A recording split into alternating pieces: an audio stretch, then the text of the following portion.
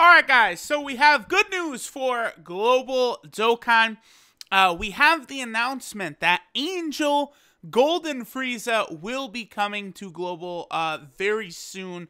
Looks like he will be coming in 2 days. Now, it's actually interesting because on JP, they've recently kind of updated these news notifications. The first one that was different on JP was Super Vegito. The physical Super Vegito was actually 4 days away. And then since they've done it to where these news notifications are actually only a day in advance. But here on Global, they're still doing 2 days in advance. So, Angel Golden Frieza will be coming. 2 new units arrive with Angel Golden Frieza. We have the Angel Golden Frieza himself, and, oh, actually, here, let me bring up the other new unit that comes. This is actually another Angel Frieza that is farmable from the first stage, because it's one of the events where there's 2 stages. The first stage, you farm this Frieza, and then the second stage, you actually fight the Angel Golden Frieza boss. Now, this unit right here is just to serve as a placeholder, kind of leader for the Resurrected Warrior category. So you can bring him as a leader, and then you can bring Angel Golden Frieza as a friend. Now, we're going to get into Angel Golden Frieza in a second. Let me kind of run down the news, and then we'll talk more about him. But Global, here's the thing. If you guys have Super Saiyan 3 AGL Goku and you want to Extreme Z-Awaken him, you're going to have to get this Frieza. I don't think you're going to be able to do Super Saiyan 3 Goku's Extreme Z-Awaken. There's only 3 ways you could do it, as far as I'm aware. One is to have Angel Golden Frieza team, the Resurrected Warrior category team. 2 is Devilman. I think if you have a Super 17 leader, or I think another one similarly around that, like 100% should work to take down Goku. But Devilman is a possibility, but it's a 1% chance that his passive will activate, and you need him to be in the first turn, and you're going to need to get enough ki for him to super, so it will be incredibly difficult, because you cannot use items in the Extreme Z-Awakening event. The third way is modding. I feel like the only thing, though, is that Renzi did mention that they do track the Extreme Z-Awakening event, although as far as I'm aware, no one's been banned from modding the event up to this point. So if you are a legit player, you're going to have to get Angel Golden Frieza or have Devilman. If you do not have Devilman, you're not going to be able to get him before the event leaves. And here's the thing about Goku's Super Saiyan 3 Goku's Extreme Z-Awakening event. It has not yet returned on JP. You know, we're now 5 months since it's been out on JP, I believe, right? Or no, excuse me, no, I'm way wrong. It's been about 4, actually, since it's been on JP, because it was like middle of November. So, I don't know, guys. Let's go back. So obviously we have the you know, the announcement of him. That's the Angel Frieza right there. I do love Baba there. And then yo, all right, so we'll get rid of that. There is a server maintenance. This is going to be tomorrow night, actually. Yeah. Yes? No, this is 2 days away. Yeah. In 2 days, there will be a server maintenance. This obviously is to prepare for the Extreme Z-Awakening event. I don't think it's coming before Angel Golden Frieza. Looks like the Extreme Z-Awakening might not come till like the 19th or something. Probably giving people time to awaken Angel Golden Frieza first before the Extreme Z-Awakening event comes out. The game will be updating to 3.8.1. Now, here's the unfortunate thing about this. 3.8.1 is not the update that has the fast hidden potential system. That is actually 3.8.2. So, I mean, they could release the faster hidden potential system where you can click tons of orbs in one go. But I'm going to tell you guys, like right now, there's a chance it doesn't come. I know a lot of people are upset about that. And yes, I do understand, because on JP, you could literally 100% a unit in 1 minute, maybe 2 at most. Whereas on Global, that's a 15 to 20 minute process. So, honestly, is it unfair it's not out on Global? Yes. Updates like that really could come onto both versions at the same time. like, I guess I could kind of understand why they hold back content, like, you know, actual new units, because they don't want to destroy the meta of the game. But who gives a fuck? I still don't think this gacha game, Global and JP could have shit come out the same day, like all the time. They could just speed the fuck up, catch the 2 games up. There's no reason they can't do that. I don't know. So, all right, let's get rid of this. Now, here's what Angel Golden Frieza's banner looks like. Now, I'm going to tell you guys right away, I do not think his banner is going to change. Before, when banners have changed, there was a little bit of an indication of like when it might and why. But here's the thing. The category banners have so far been the same.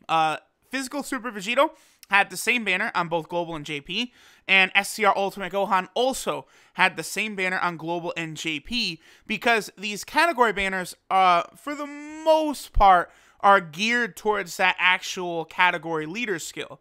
Ultimate Gohan did have some units like SCR Janemba and SCR Perfect Cell that weren't tailored for his category, but they weren't changed across both versions. Now, as you guys can see, every unit on the banner is actually in Frieza's category except for Physical Full Power Frieza. But the rest of them are all actually in his category. Now, before I probably would have told people don't summon on this banner. But now it's like you kind of have to. Like, if you want to do Goku's Extreme Z Awakening, you have to have Angel Golden Frieza. There's just not really a lot of getting around it. I know a lot of people are going to think, well, hey, you know, my box is really good. I could use this team. I could use that team. But it just doesn't work that way. The event is not capable of being beaten without, like, having the Revived Warrior team. Like, once you get towards the end of the event, only Extreme Int and Extreme Tech units can damage the Goku. And Extreme Int units are going to be taking a ridiculous amount of damage, and you can't heal. Like, this guy, like, Goku literally has, like, 10 health bars, and you have, like, 1 or 2 turns to beat him because you can't use items. It's trickier than people are thinking it's going to be, but, like, with an Angel Golden Frieza team, you can, you know, make it work. I will say that this Frieza right here, this Tech Golden Frieza, is maybe the most important unit for the event, because he will completely negate damage, so he's very, very helpful. Obviously, the rest of these units aren't really the greatest. Physical Full Power Frieza, when he gets his Extreme Z Awakening, is going to be stupid good. Physical Kibu, not a fan whatsoever. Metal Cooler is very, very good for both the Revived Warrior category team as well as Extreme Int, so he is a strong candidate. If you don't have him, you definitely would want to copy him. Obviously, Tech Golden Frieza, he's pretty good, I guess, for Extreme Tech. And for the Revived Warrior team, he's quite good. Int Kibu, I'm not the biggest fan of, but, you know, obviously, I mean, he is a good unit. I'm not going to call him a bad unit. Angel Tech Goku is definitely the second best unit on the banner here. Supremely good unit who is on several categories, which is very, very helpful. And then, obviously, Angel Golden Frieza himself, who is a very good unit. The only downside is he has bad links. We'll go ahead and move into kind of like a little semi-breakdown of him. This Frieza, again, is just here for his kind of lower-end Revived Warrior category. So that maybe you could run him and then practice, you know, playing around with a friend. Angel Golden Frieza. I'm not sure if you could beat Goku's Extreme Z Awakening with an Angel Frieza plus Angel Golden Frieza, like, category team. Like, you would bring a friend, Angel Golden Frieza. I don't think that would work. I think Goku hits too hard. You wouldn't be able to do enough damage. But, I mean, you know, I've been wrong before. We'll see. Now, Angel Golden Frieza himself, again, very, very good unit. Very, very good for Super Battle Road if you have not yet beaten Extreme Int's Super Battle Road. You know, obviously, he does immense damage like, you know, any Dokkan Fest does. He gets that 150% attack buff, 50% defensive buff, and super type enemies and allies get their attack lowered by 15%. A majority of the Revived Warrior category or Resurrected Warrior category is actually villains, so that's not really going to hurt you too much. Besides, I guess the Tapions, but both Tapions work reasonably well. The big one, of course, is Angel Tech Goku. Outside of that, I guess maybe some people might run like a Bardock. But I feel like the best Bardock to work on the team is actually the physical Bardock right here, because he will give ki and attack buff to all allies, regardless of hero or villain. So he works very well alongside LR Majin Vegeta and LR Broly. In terms of that basically covers, like, you know, a lot of the hero units that you would use. So Frieza's ability right there to lower super type allies' attack, it's not really going to come into play that often. Lowering enemies' attack is obviously very nice. The problem with Frieza is his links. For some fucking reason, they're like, yeah, big bad bosses? Nah, fam. Nah. What? The best link in the game? Nah, he can't have that. Shocking speed? A very common link on Extreme Hit? Nah, no. We can't give him shocking speed, my boy. Nightmare? That common attack link? Oh, you wanted Fear and Faith, did you? That's what they said. They said, here, he's gonna have shit links. Fuck you. Now, again, eventually, if there is a Universal Survival Arc team, this sort of power link is gonna be nasty, bro, because you're gonna have Jiren, Super Saiyan God, Super Saiyan Evolution, Vegeta, you know, his new form, Ultra Instinct Goku. There, you know, one day there'll be an LR Ultra Instinct Goku. The Pride Troopers, you know, God of Destruction Topo. They're all gonna have that link, the turn on power link, which is gonna make a lot of them work really well. But outside of that team, that link is terrible. It's dead. It's a dead fucking link. So that is the big downside for Angel Gold and Frieza, is his links. So again, most of the category teams do get huge benefits from support type units. Luckily, the Revived Warrior category team actually has several. You have obviously the Physical Super Saiyan Bardock. You have Demon King Piccolo as one. You also have Metal Cooler.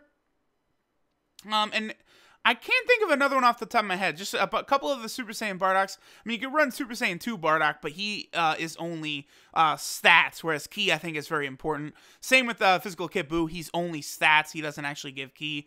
But, alright guys, I feel like that will cover kind of the upcoming stuff for Global. If you have Super Saiyan 3 Goku and you want to Extreme Z Awaken him, again, you're going to have to get this Frieza. If you don't have the Super Saiyan 3 Goku, and you're not really too concerned about his Extreme Z Awakening, I guess I wouldn't really worry too much about this banner. The other thing, too, again, the event has never returned on JP. Now, I'm not saying it won't ever return. That wouldn't make sense. Obviously, it should at some point. But as of right now, it still has not returned. So you're going to want to try and get all the stages done on its first arrival here. But thanks, y'all, for watching, and later.